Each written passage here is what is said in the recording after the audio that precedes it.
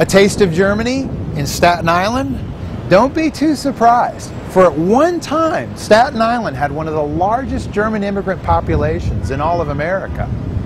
Little of that era remains today, except for Killimeyer's, a wonderful German-American restaurant.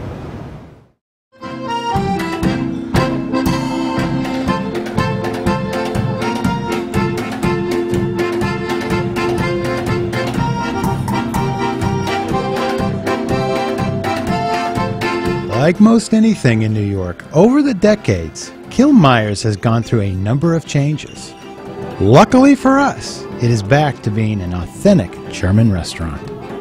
And for locals, it has always been first and foremost a family place. The food and the music, and it's delicious, best in town. Upon entering, one is immediately surrounded by the trappings of an authentic Bavarian eatery. The main dining rooms are filled with German decorations, and of course, there is mustard on every table.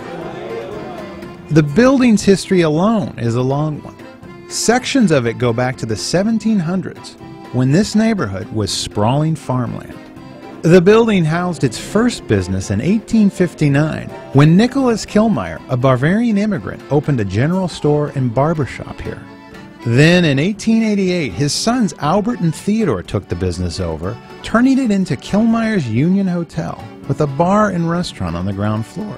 The Killimeyer family owned the tavern until 1945. Next, the Simonsons family stepped in, renaming it Rube's, then later the Century Inn. The place gradually transformed into a popular roadhouse with a thriving music scene. During the 1970s and 80s, many popular area rock bands would perform here, including Twisted Sister. Then in 1995, restaurateur Ken Toreto and his partners bought the place. Today, with help from his wife and daughter, he has turned it back into a proper German restaurant.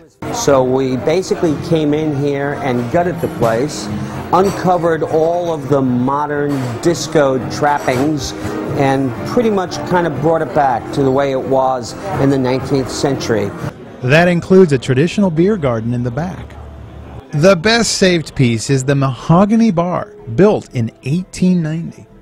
So, Rob, you were telling me before that the tap system in here is quite special. That uses no electricity, no refrigeration. Well, the oldest system uses stainless steel coils that come up from the basement where the kegs are. It comes up, coils around through ice, it comes out through the spigot in front. The bar's refrigeration system is a wonder of its own. These refrigerators actually date back before electric refrigeration. Correct. How is that possible? Well, what they would do is they would typically put barrels full of beer on the bottom drawers and put ice blocks on top. And they would use newspaper or hay or sawdust as an insulation around the barrel to keep it cold.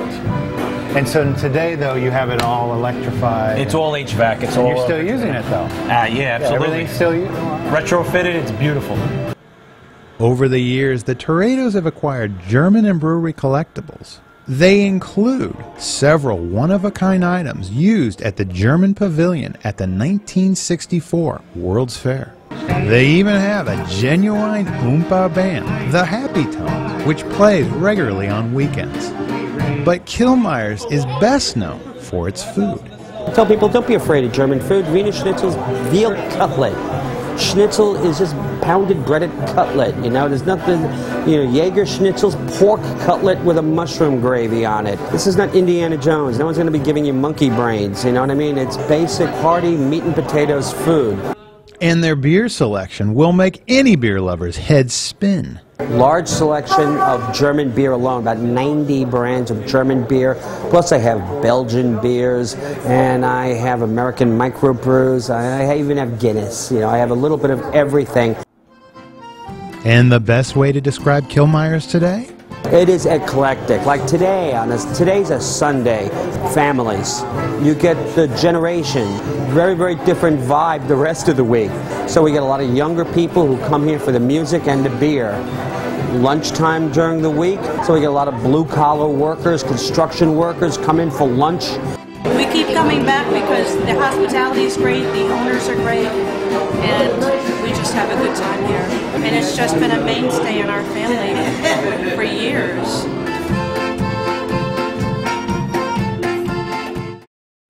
Now, Killimeyer's has live music several times a month, featuring everything from rock, jazz, to even traditional German music.